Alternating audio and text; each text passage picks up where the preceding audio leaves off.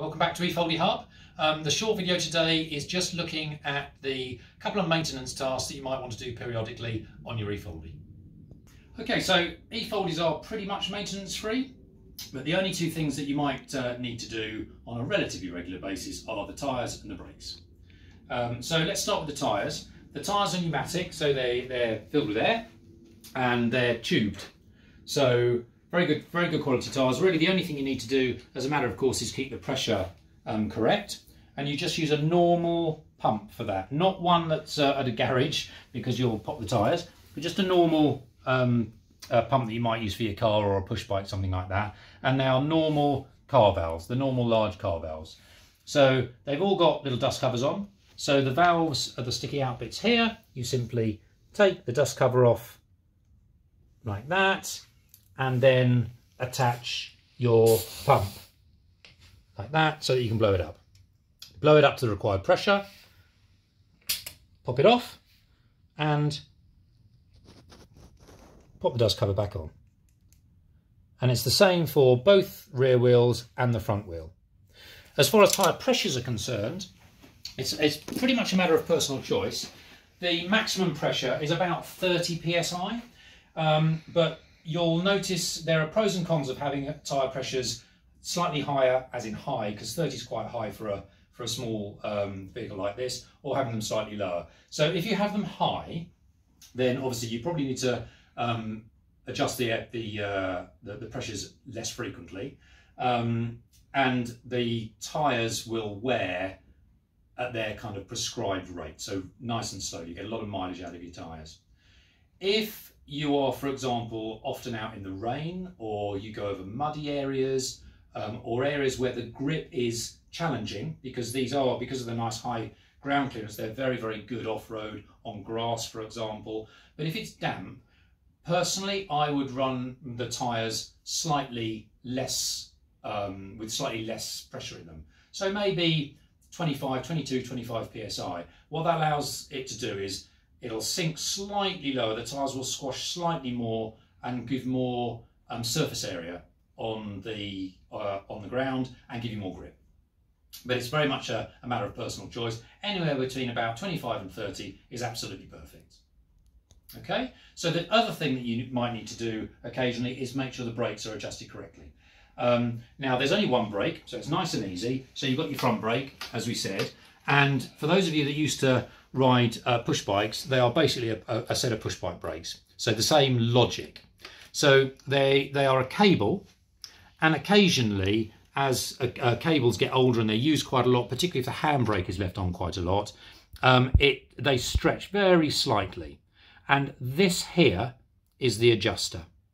Very simple. It's simply your fingers, and all you do is you twist this bit away from the handlebar, and that tightens the brake up. So when you get your eFOLDi, it will be in its new position with no gap here between the sealing nut and the adjuster. And then if you find, for example, that when you put the handbrake on, the front brake isn't gripping enough because the brake isn't on hard enough because the cable has stretched ever so slightly. It's very simple. It's always easier to adjust the brake cable when the brake is in its released position like that. You simply twist this away from you, which slowly tightens up the brake until you get it in the position that you like. And then when you've adjusted it, what you do is you just make sure that this locking nut is locked back against the black frame, because that holds everything nice and securely. Because sometimes as you tighten the brake, this becomes a little bit loose, it twists at the same time and comes away from the body. So that's exactly the same as on a pedal bike, and you simply tighten it up nice and secure, and that's it. That's your brakes adjusted. Very simple. So I'll now loosen it, because this is a relatively new eFOLDi and the brakes are absolutely in their new position. So just to run over that, as you twist this away from the body of the brake lever, so you tighten up the brakes. When you get to the required position, make sure when you've done it like that, for example, just make sure that this nut is still nice and snug against the black area here, and that's your brakes adjusted. Very, very simple. There's no real other maintenance on the eFOLDi. Specifically, there's no reason to lubricate the front wheel because that has the integral electric motor in it, so it shouldn't be lubricated. And the rear wheels have high quality bearings on, which are greased at point of assembly, and they don't need any additional lubrication. The only thing that you might do if you take the eFOLDi out a lot in the rain, or perhaps a lot in sort of inclement conditions, that sort of thing gets very dirty, you wash it or power hose it or something like that. Exactly, again, the same as on a push bike, you might want just to put a dab of oil at the top and at the bottom of the brake cable, just to make sure that it stays lubricated.